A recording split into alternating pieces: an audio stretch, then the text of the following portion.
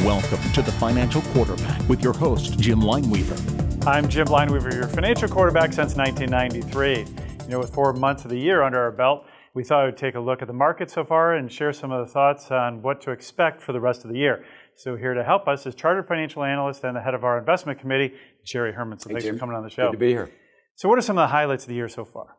Well, it's been a very challenging start to the year for investors. The combination of high inflation, energy shock, supply-side disruptions, a war in Ukraine, rising interest rates, all created headwinds for investors.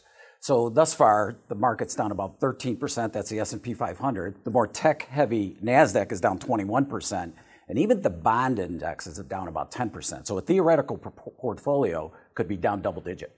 It's really unusual to have stocks and bonds down in the same year. Yeah, there's a lot of year left, but there's only been 3 times in history where 10-year treasuries and the S&P 500 have been down in the same year. And yeah, it's been really volatile for stocks. And at the beginning of the year, we talked about expectations that volatility would increase in 2022, and it definitely has. Most definitely, Jim. We've already had 12 days where the market has moved up or down 2% or more. All last year, we only had 7 days when we had that kind of a move. And according to BlackRock, over the prior 10 years, the average is about 15 days per year when you get a 2% plus or minus move. Yeah, and you mentioned some of the major headwinds investors face now when we talk about the markets being down, obviously. But what do you see are the main issues that investors face today with the market? Well, predicting what will happen with the tragic war in Ukraine is very, very difficult, and we hope that conflict resolves soon. But I think the focus is on how the Fed intends to fight inflation with higher rates without throwing the economy into a recession, a soft landing, if you will. So the Fed raised interest rates 25 basis points in March, another 50 basis points in May. That's the largest increase in 20 years. And by the end of the year, the market's predicting about 2 3/4 to 3%.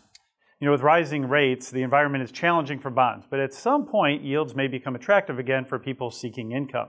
And depending on how well the Fed navigates this landing, there will be an impact on the economy, but also equities and how their performance is. That's right, Jim. With this backdrop, we encourage investors to thoroughly review their allocations, make sure they're in line with goals, objectives, risk tolerance, and time horizon, to diversify, obviously, and to look closely at opportunities in sectors, styles, and geographies in the equity side, and opportunities and positioning in the fixed income side. Well, great information, Jerry. Thanks for sharing your wisdom with us. And it's going to not only tell us about, obviously, what has happened in the past, but also some insight about what's going to occur in the future.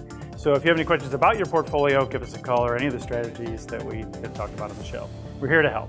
Stay tuned for Fox News Sunday.